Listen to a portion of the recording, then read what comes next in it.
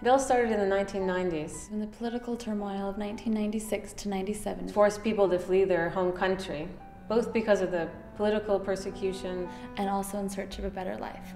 My father was one of them. When he arrived here in London, he felt alone. He wanted his family with him. He decided to bring me over first so that I could work and earn money and then bring the rest of the family. I was 21 at the time. I felt excited to be going. I wanted an adventure, to discover a new world. To see how it was. And for some reason I liked England. Even when the English team played, I always wanted them to win. My dream became England. My father managed to get false documents for me. £1,000 for a European passport. I flew to Belgium and travelled to the UK by bus. When we got to Dover, immigration came onto the bus. And they said, "This isn't your passport."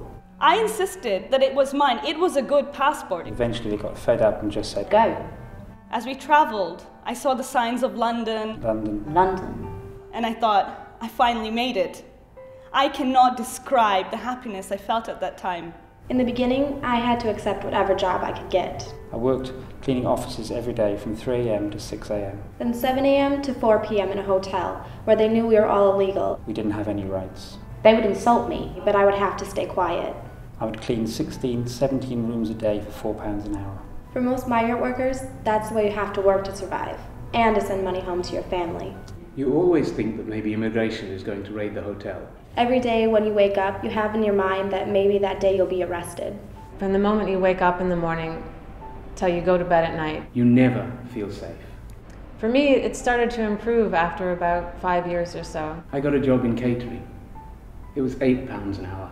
Life started to get better in a way. After I was here for 10 years, I was thinking that I would never be legal here. Then, 3 years ago, the Home Office decided to review our case. It took them 1 year. And then suddenly, one day, they said our application had been accepted. and that we got leave to remain.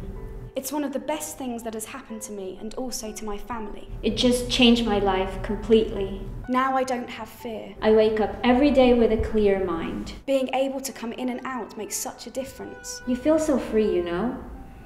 I had new documents, but that meant I have to start again here. I couldn't say I had experience working here because nobody could give a reference for me. My father told me there was an opportunity here at Senate House, working for 4 hours for £6.15 cleaning. It was degrading for me to go from having a full-time job earning £8 an hour to cleaning again. One day I was on the bus reading the Evening Standard newspaper. And I saw that the workers at SOAS, UCL and Birkbeck got the London living wage. After their campaign. Even after the provost there said that it was a luxury to pay workers a living wage. So I took the paper to my colleagues and I said, they are getting £8.30. Why are we working for £6.15 an hour? Let's start a campaign. And I will always remember that day. Because that was the day I learned that one person can change things. We called Unison. And we worked so hard, recruiting workers to the union. Getting the support of the students. And we campaigned for 2 years. We got the London living wage for all the contract workers last April. By winning our campaign, we didn't just win a pay rise. The most important thing that we got was respect. Respect from our employers. From the people who thought that we would never be a part of this community. We've been recognized. They know we are going to stand up and speak out.